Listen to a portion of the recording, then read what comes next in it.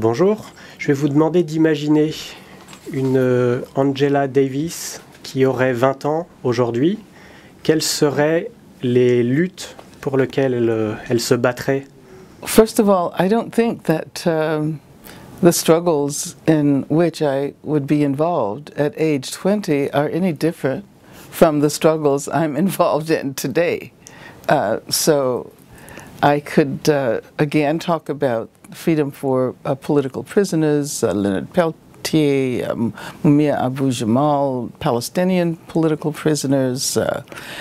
I would be involved in the anti-war movement. I would be attempting to pressure Obama to end the war in Afghanistan, close down Guantanamo.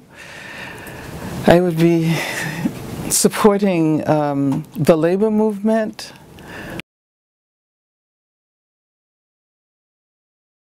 A lot has changed. A lot has changed, but many of the political struggles that were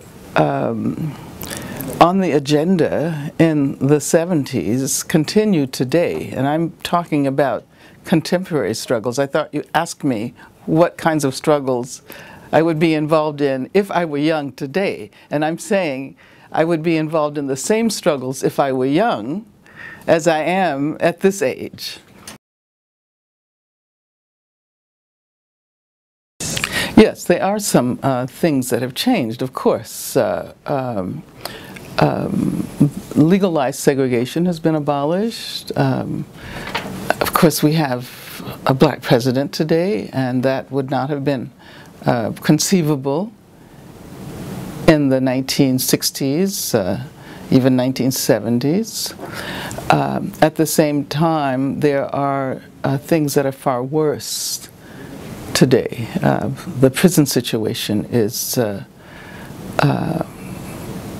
much worse than it was 40 years ago. There are 2.5 million people behind bars, and that would have been as inconceivable as the election of Obama to the presidency.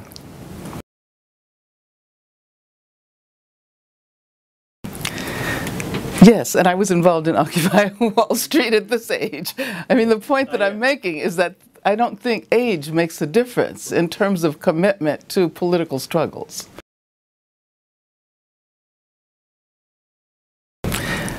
That's a complicated question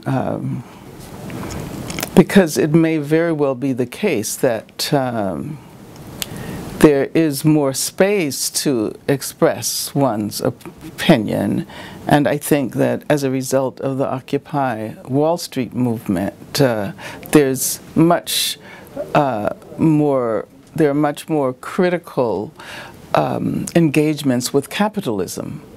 However, the character of political discourse itself has narrowed. The ideologies are far more powerful.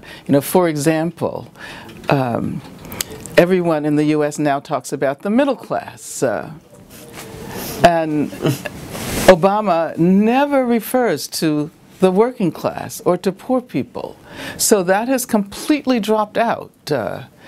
And I think the challenge now is to broaden the possibilities within public discourse. And that is going to mean a lot of political education, a lot of ideological struggle.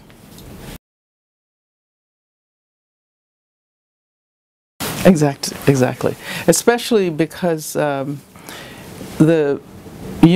trade union movement, the labor movement, has been consistently under assault, under conditions of global capitalism.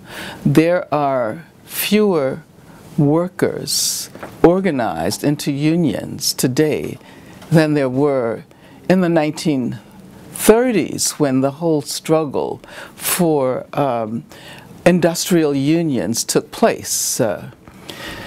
And of course, with deindustrialization and the fact that so many jobs have moved into the countries of the global south, where the labor is cheaper and where there is not as much